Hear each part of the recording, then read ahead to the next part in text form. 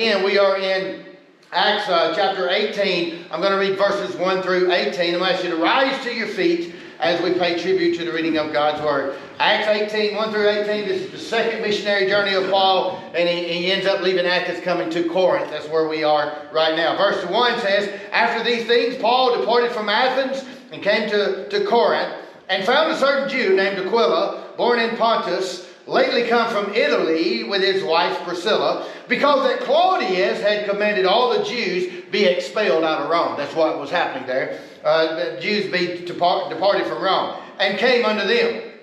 And because he was of the same craft, he abode with them and wrought, for by their occupation they were tent makers. And he reasoned in the synagogue every Sabbath, and persuaded the Jews and the Greeks. And when Silas and Timothy were come from Macedonia, if you remember, he left them behind in Macedonia, Paul was pressed in his spirit and testified to the Jews that Jesus was the Christ.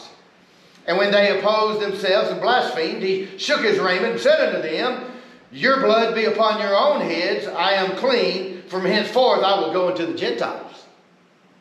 And he departed thence and entered into a certain man's house named Justus, one that worshipped God, whose house was right next, whose house joined the synagogue. It was right next to the synagogue. And Crispus, who was in charge of the synagogue, the chief ruler of the synagogue, believed on the Lord with all his house, and many of the Corinthians hearing believed and were baptized. Then spake the Lord to Paul in the night by a vision, "Be not afraid, but speak and hold not thy peace. For I am with thee, and no man shall set on thee to hurt thee, for I have much people in this city." And he continued there 1 year and 6 months, teaching the word of God among them. And when Gallio was the deputy of Achaia, the Jews made insurrection with one accord against Paul, and brought him to the judgment seat, saying, "This fellow persuaded men to worship God contrary to our law." And when Paul was now about to open his mouth, Gallio said unto the Jews, "If it were a matter of wrong or wicked lewdness, O ye Jews, reason would that I should bear with you. But if it be a question of words and names and of your law, look you to it. For I will be no judge of such matters." And he drave them from the judgment seat. Then all the Jews took Sosthenes, the chief ruler of the synagogue, and beat him before the judgment seat. And Gallio cared for none of those things. And Paul after this tarried there yet a good while, and then took his leave of the brethren, and sailed thence unto Syria, and with him Priscilla and Aquila, having shorn his head in Caesarea, for he had a vow. May God add his blessing to the reading of his word. What can we get by the method of Paul? Let's look at it tonight. Heavenly Father, we thank you for this time. And God, we see the success of Paul. And at Corinth, he was able to stay there for 18 months. And God done a mighty work there. And there were many that were saved there. And God, the method that he used, and God, the leading of the Holy Spirit is something that we should look at and that we can study tonight. And God, that we can glean much from it. And so tonight, dear Heavenly Father, I pray that as we've looked at the limited time that Paul had in Athens, he is now in Corinth doing a mighty work. God, in an economic center of Greece, in a place that was hustling and bustling, but yet known for immorality. Matter of fact, it becomes important to Paul to focus his ministry as an apostle in this place. Why? Because it was needed. God, just be with us, watch over, care for, and keep us. For we ask it in Jesus' name. Amen. Again, Paul, everywhere he preached, revival or riot every time that Paul preached. And so we find, remember, he was at Athens, and he told them about the idol that they had been built to the unknown God. And listen, they had come from Thessalonica and tried to stir up the crowd. Men did, and tried to stir up the crowd. And Paul had to leave there. And he didn't accomplish all that he wanted to, and he didn't accomplish as much as he would have liked to, but he leaves there now and he gets to Corinth. Let's look at Paul's arrival, because there's some things that we can glean from Paul's arrival at Corinth. Now, one of the things I want you to notice about Paul is this, is that Paul had made a commitment to live on missions, not only by himself, but with others. Paul had, he had Timothy on his side. He had had Silas and he had others there that had committed to the ministry. And so Paul understood that this thing was bigger than just Paul. This ministry that he was doing went beyond one certain city, and if he got run out of that city, he'd just go to the next city. And so his mission field was not contained by a particular place where he lived. As he's traveling on these missionary journeys, every city that he comes there and he shares in the synagogue. Again, I share with you that Paul found it important to be in church. And so every time he gets into these cities, he has committed himself to live on this mission of God, to share the gospel. But I want you to see that Paul was not above having those that would come in and help him, that would come alongside him and help him in this endeavor. Paul was not in this by himself. Matter of fact, the Bible says here that he met two, that he literally comes to Corinth there, and he meets two. He meets one that is named Aquila and one that's named Priscilla. Now here's what I want you to see in this, and God works this away. Now, we may have Lowerytown Baptist Church on the sign or on the front of the building, or whatever the case may be, but we're all in the same thing together. It doesn't matter what the name is. What matters is the journey that we're taking together. Life is a journey, no doubt. We're getting from point A to point B. And what Paul found was that in his journey, he wanted to share his journey, not only his life with others, but he wanted others to share their life with him. And so he befriends these two, Aquila and Priscilla, and I want you to see this, that you and I could say the same thing. Listen, some of us here tonight are the Aquila and Priscilla. Some of us are the Pauls in this place. But at the end of the day, all of us is on this shared journey together with life, doing life together here in this place. And so it wasn't just them two. We find that, Timothy comes and Silas comes. And so Paul really had this supportive group that was there with him. Matter of fact, on this shared journey that they had, because the Bible says this, not only did he meet them there, but you remember the last verse we read, that when Paul leaves from there and he's traveling to Syria, Aquila and Priscilla goes with him. And so they continue on this journey with Paul. Matter of fact, it is Aquila and Priscilla that really leads Apollos to the Lord. And so we find in this shared journey. I want us to be mindful tonight of this shared journey. I want us to think about how we're doing life together and how we can build each other up and edify and do life together. And that God has seen fit for us to be here at this time, at this appointed time and this appointed place. And we've come tonight. Even in this time that we spend here tonight, we've come tonight and what God has got us here in our shared journey. And so for Paul, it was no different. Paul was willing to share his life and the journey of life with those that he would come in contact with. Now, here's the thing.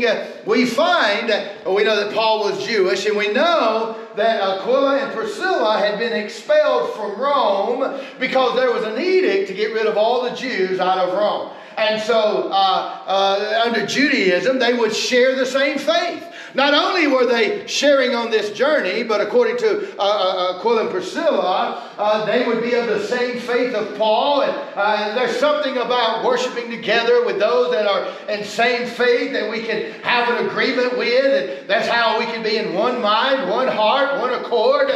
We can have all that together, that commonality of this shared faith. Matter of fact, we find that in many of the epistles that Paul writes, he talks a lot about Aquila and Priscilla there. Why? Because they're in that shared journey. They have that shared faith. And you and I here in this place, same thing, shared journey. This is how the method works. This is how God uses and pulls us together in this journey. And then He gives us that commonality of faith that we can come together and we can discuss and share in and preach and just do this all together. And so I want you to see this, that Paul, who may have seemed like a nomadic person, a Paul who traveled on these missionary journeys, he understood that he could not do this alone. Now, we have shared journeys in this place. We have a shared faith in this place. And watch this. They even got to the point where Aquila and Priscilla had a shared interest They were tent makers. And so, again, I don't think it was happenstance that God had allowed Paul to meet them. They shared that same interest together as tent makers. And so this is how Paul had supported himself, by making tents. Many times he had said that he didn't preach for money and didn't want that to be what people saw him as. It was a matter of principle in Paul's life to support himself and make the tents there. But notice this, he found some people there. And listen, this is our inner circle that we have. I'm not talking about a clique, but we got to have some people in our inner circle that has the same interest that we can share. And so as he could, I'm sure, tell the stories of tent making to Aquila and Priscilla. They had stories themselves of the times they had made tents, and man, they could just share that. So you see how Paul shares. You see, it's a life of sharing. It's not an individual life. It's not a go by myself life, but literally Paul loves this ideal of sharing life with others and doing life with others and in sharing the gospel with others and not keeping that to himself. And so that is a great reminder of us that we're on this shared journey, that that we share this faith that are here, and for some of us we can find others that have the same interest that we do. And so Paul had actually received like from Philippi, he had received support from the church and things like that. But it wasn't Paul wasn't doing that on his own. The church supported him in that way. So he even had the support group of the churches that are there. And so, again, I want you to think about our church, and I want you to think about those abilities that we have here in our shared journey, our shared faith, and our shared interest. Now, watch this. Now, Paul, when he went into the cities, as I said, church was always important to Paul. Every time so far that we've seen on the missionary journeys, Paul always went into the synagogues. He always went into the church there, and the Bible would say that he would argue or share with them or reason in verse. Let's just read those first three verses. You'll see the sharing, and then in verse 4 you'll see the reasoning.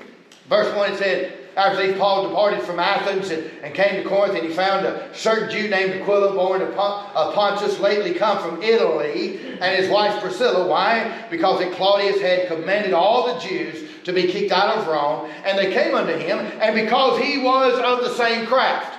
See that? He was a tent maker of the same craft. He abode with them and wrought, for by their occupation they were tent makers. There's the commonality that was there. Now look at verse 4. He goes into the synagogue and he reasoned in the synagogue. How many Sabbaths? Every Sabbath you find Paul teaching in the synagogue. The one thing that I'll say about Paul that I hope all of us have is that's tenacity. Paul has some tenacity about him. You got to understand, in Paul's life, he's been run out of town and beaten because of the tenacity that Paul has. And so nobody is going to hold him or keep him from going to the synagogue. I mean, you can threaten to beat him. And by the way, they make an example out of one here. They beat one here, we see. But Paul's tenacity was one that, and Paul, and I really believe this because it said that Paul reasoned with them. Paul would go to like Athens and he would sit with the philosophers of that day, the thinkers of that day, and he would literally sit and reason with them about the gospel of Jesus Christ. And can I share this with you? I know the gospel is for your heart, but I'm telling you the gospel is also for your mind. Amen. There's things we need to think on. There's things that we need to talk about. And there's things that we need to discuss. And we need to sit down and have Jesus meetings, right? We need to have those come to Jesus meetings where we can expound our minds and we can reason with one another. And that we don't get so narrow-minded in our faith and in our belief that we literally become unteachable. And that's really where Paul, the tenacity of Paul was that he understood that there was thinkers and philosophers and he needed to challenge the minds of those people. And that the gospel really is. It will really work on that. Remember I told you, what's the battlefield of the devil? The mind. So if the battlefield of the devil is our mind, he can't get our hearts if we belong to Jesus. This battlefield of the devil, then we've got to counter that. And that's why the Bible says that we've got to have the mind of Christ. Amen. We've got to counter it. And so we got to think like Jesus. And we got to talk like Jesus. And we got to sit down and reason. You know, it's great when we have questions and we can sit down and we can discuss things and we can come to an agreement and we can have things settled in our minds. Because when you settle things in your mind, your faith ends up growing when it's settled in your mind. And so I love the tenacity of Paul. I love the fact that no matter what happens to him, whether it's in Thessalonica, whether it's in Athens, or you find him at Ephesus, it doesn't matter whether you find him before a governor like Felix, or you find him before Festus, or you find him before King Agrippa. Thou almost persuaded me to be a Christian. What was he doing? He was working on the mind of King Agrippa. He was reasoning with King Agrippa, and Agrippa looked at Paul and said, man, you almost persuaded me to be a Christian. He was working on the mind. And so I love that tenacity. Don't you ever quit. You keep on keeping on. You do what God's called you under the power of the Holy Spirit. You have some tenacity about your church life and who you are. We're in this together, right? We got this common journey together, a shared journey, a shared faith, a shared interest, but have some tenacity. If you walk around all the time, look like you sucked on a lemon, don't nobody want that. I tell people all the time when people talk about pity parties.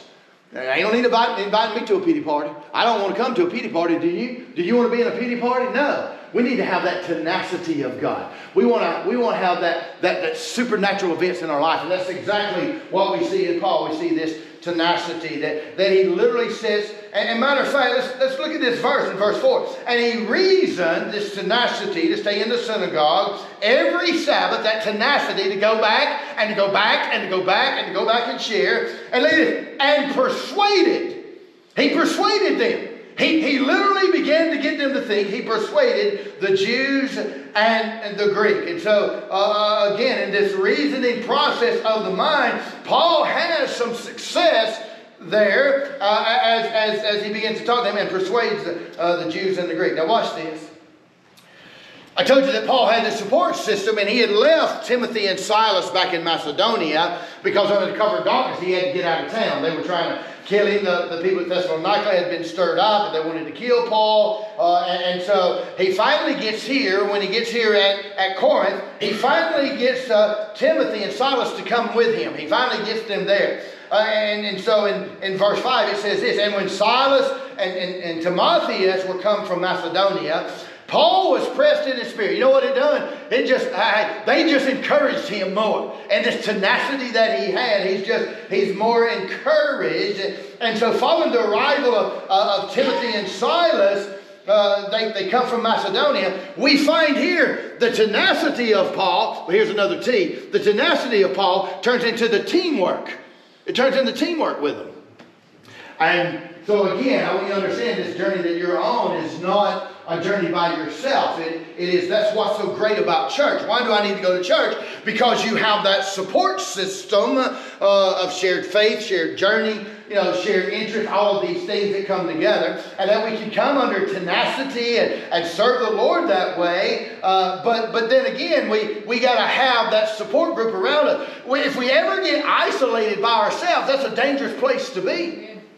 And so we got to have that teamwork. See, I can't do this by myself. You can't do what you need to do by yourself. It takes the teamwork there. And Paul understands this. And matter of fact, when Timothy and Silas come, they come back and you know what they do? They bring good news regarding the church at Thessalonica. And Thessalonica was where they were trying to kill Paul. And they come back and they say, Paul, you ain't going to believe how well the church is doing.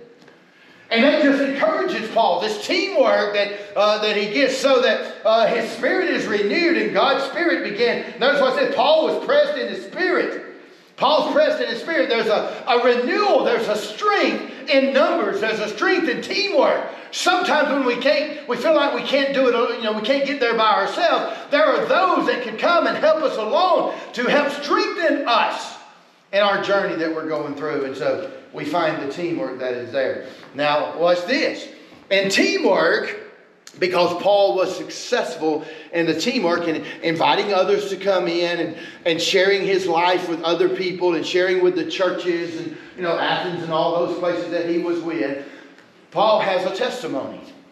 I want you to see the testimony that is there. All of us, we could go tonight and I could share your testimony. And those of us that put our faith and trust in Jesus, we we have a testimony. Now, that's what happens in Paul's life. Paul, who could have been a little defeated because he didn't get to do in Athens what he wanted to do, he comes, he hears the good news from Paul and Silas. He's now got a team around him. He's got Aquila and Priscilla that they have this common interest that he can have these conversations with. And so now Paul, who is renewed in his spirit, is able to have a testimony of his life. And Paul can literally see this as how God's being good to him. God's being good to him. Matter of fact, we're going to see how Paul kind of gets down a little bit in this. Because in this testimony that Paul has, especially with the good news that comes out of Thessalonica that is there. And matter of fact, again, this is where Paul writes 1 Thessalonians. He gets under the power of the Spirit, and he's renewed. And so those that had run him out of Thessalonica, and those men that had hunted him down, he turns around and he writes a letter back to the church there. And you go back and read in 1 Thessalonians, he finds joy in all that the church has been able to accomplish there. And this is what he says. He said, man, even in your trials, it has uplifted me that you've been able to go through the trials that you have, and that Timothy comes to me and says you're doing well. And so I have this joy in my heart, and it's re-strengthened me. And so he has this testimony of the church and God and people and journeys and interest and tenacity and teamwork, and all of this is working together to strengthen Paul. Matter of fact, it works so well. Revival or riot. Every time Paul preaches, revival or riot. It works so well that here comes the conflict. Here comes the criticism. See, I want you to know that when we get to that place where God wants us, don't think the devil's just going to lay down and quit. Don't think that the devil is going to try to work on that mind, that battlefield of our mind. When we're trying to have the thoughts of Jesus, don't think that the devil's not going to try to slide in there. And so, in this testimony of God, and matter of fact, look at verse 5 there. It says, and when Silas and Timotheus were come from Macedonia, Paul was pressed in his spirit, and look at this, and testified to the Jews, because this is what Paul said, only God can do something like this. Only God can do something. This is a God thing. This is a God thing. And so notice there, it says that he literally had a testimony. He testified to the Jews that Jesus was Christ. It's a God thing. Well, you know when those kinds of statements are made, and you know when things are going well, you know what's going to happen, right? You know conflict is coming.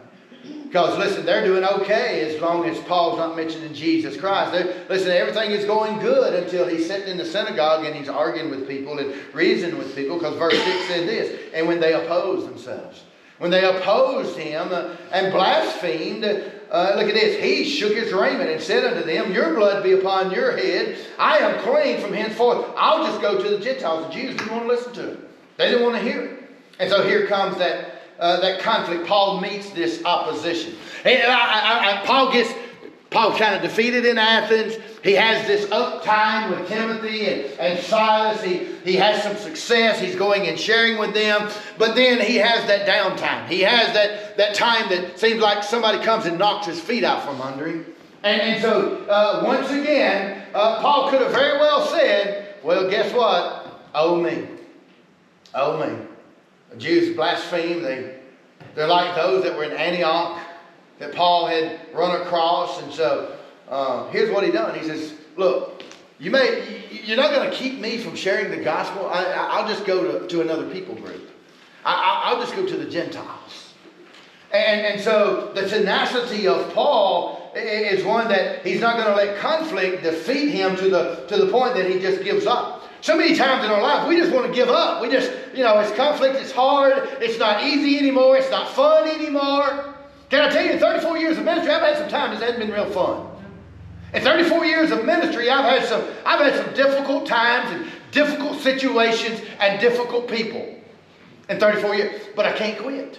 Because God has called us, and that's for everyone. Because here's what Paul has learned, and then I want you to learn tonight. If you hadn't heard anything else I've shared tonight, here is the basis of what makes Paul that makes him successful in a time where he meets the conflict.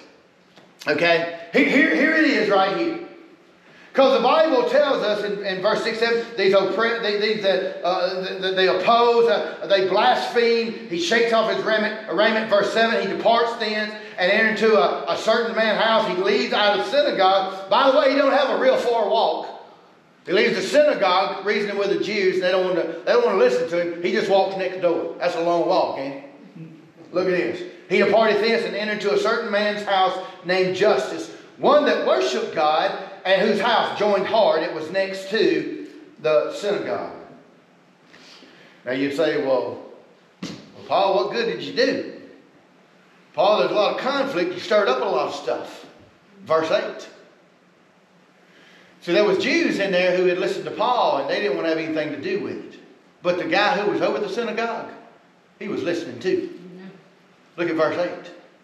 And Crispus, the chief ruler of the synagogue, he believed on the Lord. See, even in opposition, the gospel bore fruit. Can I share this with you tonight? This is what I put. Trust God's plan. Just trust God's plan. It didn't make sense to Paul. I mean, he's struggling there. He had his time at Athens, and he comes here, and they don't want to receive him. They don't want to listen to him in the synagogue. He comes every Sabbath. It's tenacity that he has. He gives the testimony of Jesus Christ and how good God is, and this is a God thing. And so he leaves and he goes to this house next door. And yet, under all of that conflict, the gospel still bears fruit. Why? Because it was all part of God's plan. So, trust God's plan. Matter of fact, it says there in verse 8, it's not just Crispus. Watch this.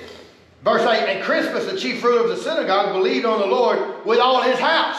Amen. Crispus goes back and he shares with all the house, and we see the seeds that's been planted by Paul and the fruit that is there. And many of the Corinthians hearing believed and were baptized. They might not have in the synagogue, those Jews might not have, but there were others out there, and through Crispus and others, that began to hear and they began to believe. See, even in conflict. That's why I told you the message will stand even when the messenger is messed up. And so many of the Corinthians hearing believed, and they're baptized. Just like, you know what? This reminds me of Paul's life in Jerusalem. It reminds me of Paul in Samaria. It reminds me of Paul later on says, there was a few that I baptized myself along the way. And so we find then this trust God's plan. Tonight I want you to trust God's plan. It may not turn out like you thought, but trust God's plan. That's what Paul did. He just trusted God's plan. Now the third point that I want to make is this. He spends 18 months. It's the longest he's been able to stay somewhere, isn't it? 18 months that he stays at Corinth. And in the midst, did you hear what I said? In the midst of opposition. In the midst of opposition, Paul and his companion find success in preaching the gospel so that he's able to stay there 18 months. Notice this. Because if Paul had been down a little bit, and maybe he was, I kind of sense this, the conflict that has happened, he's going to trust God's plan. Let's look at verse 8, or verse 9 and verse 10. Look at verse 9 and verse 10. Crispus and his family, there's baptized, people are baptized, there's others that are saved. And if Paul had been down, and tonight maybe you may be feeling a little down, maybe you're tired, maybe you give out, you burn out, maybe it don't make sense, maybe it didn't turn out the way that you thought. All of these things, God's got a plan, and trusting God's plan. But look at verse 9 and 10. Then spake the Lord to Paul, not by a vision. Don't you be afraid. You keep speaking. Listen to that. Isn't that great? And the conflict that he was having, look at what it said. Be not afraid, but speak. Matter of fact, don't you hold your peace. Every day of your life, Paul, you go out there and you speak and you preach and you put your trust in God's plan, right? Because here's the thing. Not only can we trust in God's plan, but we can trust God with the weight of our burdens. With the weight of your burdens. And so Paul, who would be burdened about those that was there, and he just said, I'll go to the Gentile. Listen, the weight of Paul that was there, this is what God said. Don't you quit. You just keep on. You preach. You don't be quiet. The next verse 10, he goes on this way. Look at, why is that possible? Because here's God's plan. Here is what God is doing in Paul's life. For I am with thee, and no man, listen, a guy who's been run out of town as many times Paul had, people have threatened to kill him. I guarantee Paul loved to hear these words. Look at 10. For I am with thee, and no man shall set on thee to hurt thee, for I have much people in this city. Paul, you don't even realize my plan and how many people I have in this city that will protect you and take care of you. Trust God with the weight of your burdens. Carry your burdens to the Lord. Don't be afraid. Listen, don't remain silent. I am with you. No one's going to hurt you. No one's going to attack you. And I understand, listen, this is the foreknowledge of God. We see the foreknowledge of God. The foreknowledge of God is what brings our success. That's how we can be successful. The Lord knew that there were many souls that were there who obeyed the gospel or would obey the gospel. And none would hurt him. Because of men, check this out, like a man like Gallio. Watch this. Those in the synagogue, they didn't like what Paul was teaching. They have a problem with Paul. And so they just want to carry him. They want to, once again, they want to carry him, find something wrong with him. Let's get this guy out of here. Let's kill this guy. Let's do whatever we need to stop this guy. Paul, in the burdens that he's got, no, the Lord says, you just keep right on preaching. Matter of fact, verse 11, God was with him so much, that's how we get to the 18 months. And he continued there 1 year and 6 months, teaching the word of God among them in his place of conflict. Verse 12. And when Gallio was the deputy of Achaia, the Jews made insurrection with one accord against Paul and brought him before Gallio to a judgment seat. Look at this. They bring him to Gallio. Now, Gallio probably didn't know a whole lot about Paul, but this is God's plan. Because here's what we got to do. Not only can we put our weight, our burdens on God, and not only can we trust in God's plan, but I want you to understand that God works in our relationships. God works in the lives of people and get the people in our life that we need. And we come across these people that we need and we can share life again. This is where we get that journey. Listen, he's come across Aquila and Priscilla. He's got Timothy and Silas. He's now got Crispus and his family on the side. And there's others in the community or in the city that have been saved. And they literally now, they bring him before the proconsul there. And so I want you to see this, that there really wasn't a relationship, and yet God made this relationship happen between Gallio and Paul. The Jews brought Paul up on charges before Gallio. All right? But notice this. In the Spirit of God, Gallio says, I'm not going to listen to this. I'm not going to do what you're asking me to do. I'm not going to be the bad guy in all of this.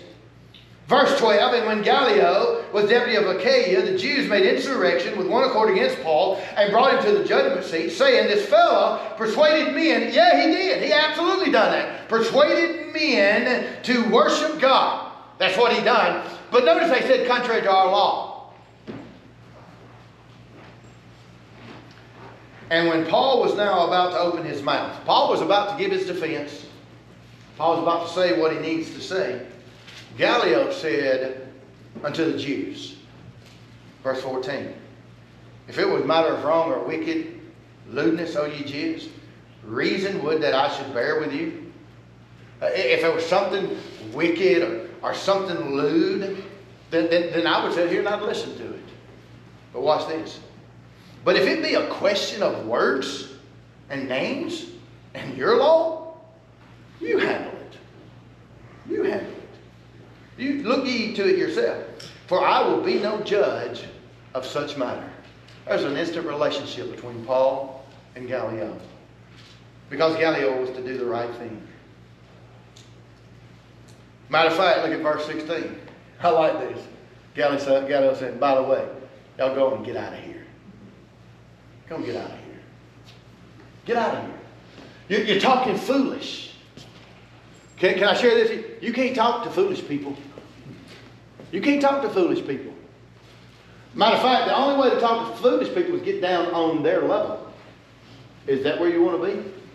On the level of a foolish person? Gallio won't get down on their level. This is foolish. I'm not going to play your foolish games. Now, if you want to have an intellectual discussion, we'll do that. But I'm not going to play your games. And the names and the name calling and law, and I'm not going to do that. I'm not going to stoop to your level. By the way, y'all just go ahead and get on out of here. Get out of here. Of course, they didn't like that. Matter of fact, verse 17, and all the Greeks took Sosthenes. He was probably a believer, right? Took Sosthenes, chief ruler of the synagogue, and they beat him. We'll take out our anger on somebody. We're going to take our anger out on somebody. But God handled the relationships for Paul. From Aquila to Priscilla to Timothy to Silas to Gallio to Crispus. God will handle your relationships and how things come together and what we can do through those relationships. And so Paul's able to stay at Corinth for a long, long time. Paul's ministry at Corinth and in his ministry there, we see the dedication and the methodology as he preached the gospel. And here's the thing, what he did there, God used, and we find a response to those that heard the gospel, even in a time of conflict. Can I share this with you tonight? Whether we are servants of the Lord like Paul and his companion, or are we seeking to learn the truth like the others? You might be here tonight listening, and we're the Paul or whatever. You know, we have our faith and we understand all of this together and how we do this together. But there may be some here that was like what Paul come in contact with, those who needed to know the truth, those who needed to hear the truth. And tonight what you've seen is exactly what we have in this world. We have those that laugh and scoff and say, I don't believe that kind of stuff. And yet God has got a plan. God's got a plan for you tonight. Seek that plan. Look for that plan. Get in that plan. Do God's plan. That's exactly Paul in his tenacity was doing God's plan. And not only that plan that was there, but he literally trusts God with the weight of his burdens. Everything that was going wrong in Paul's life, listen, God just assures him, hey, I got you. I'm going to take care of you. You just keep speaking. You keep doing. I got you. I'm going to take care of you. And so tonight on that weight of burdens that you have, you come and you give them to the Lord also. And then in those relationships, sometimes those relationships are fractured or whatever the case may be. God can use those relationships to do a purpose and have a purpose. And like Paul, who Gallio probably would have actually been an enemy of Paul, but he says, no, I'm not going to get in that foolishness. I'm not going to stoop to that level. I'm not going to do it that way. And so there's another friendship that happens with Paul and with God. But the greatest friendship you can have tonight is with Jesus Christ. The greatest relationship you can have tonight is with Jesus Christ. You bring your burdens, and you bring your heartaches, and you bring your struggles, and you bring your lostness, whatever the case may be. God's got a plan for you. God's got a purpose. You come tonight and share in that plan and purpose. Heavenly Father, we